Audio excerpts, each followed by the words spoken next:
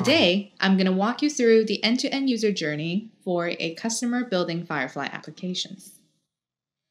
It is important to note that there are multiple personas involved in this journey, and we've designed it so that each persona can stay and can work in their respective realms.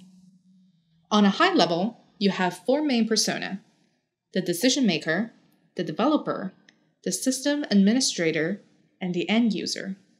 Starting with the decision maker, as the name indicates, this is often the one who takes a problem, decides on the solution, the execution plan, and the technology to use. Usually, this is also the person learning about Project Firefly through Adobe Summit or through our website. For the decision maker, they will be able to easily locate Project Firefly homepage and technical documentation on the Adobe Developer website. From there, they can find additional resources and links, such as this video, other blog posts, and tutorials for a deeper understanding in Project Firefly. Is it time to use Project Firefly in your enterprise use case? Well, we hope the answer will be a yes. This leads us to the developer portion of the journey.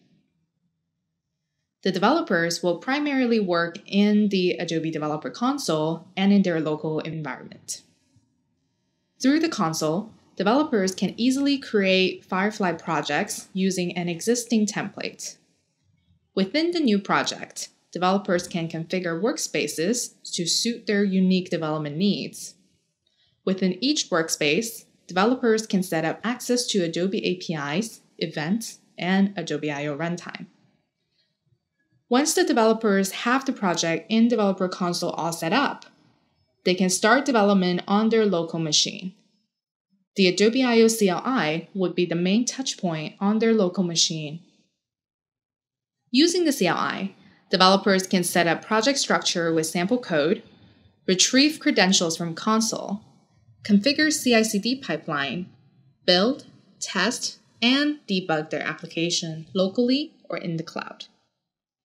Once the application is ready, developers can easily deploy their application using the CLI or the CI/CD pipeline they've set up.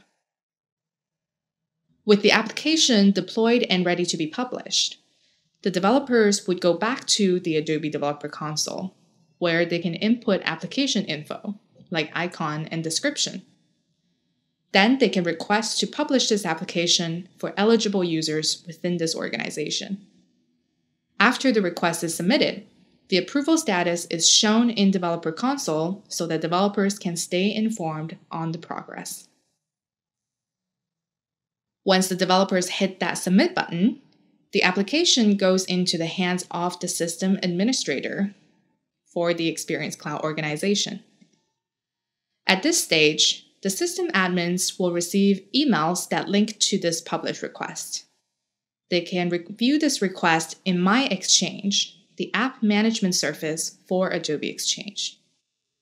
On My Exchange, the system admins can review all incoming application publish requests, and they get links to preview the application before deciding to approve or to reject this request. This is also the location for system admins to manage all published applications.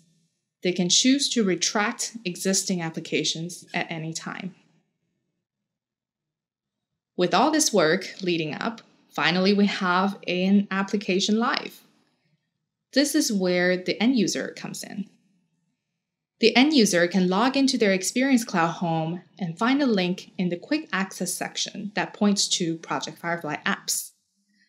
Clicking on that takes them to an application catalog page listing all applications accessible to them.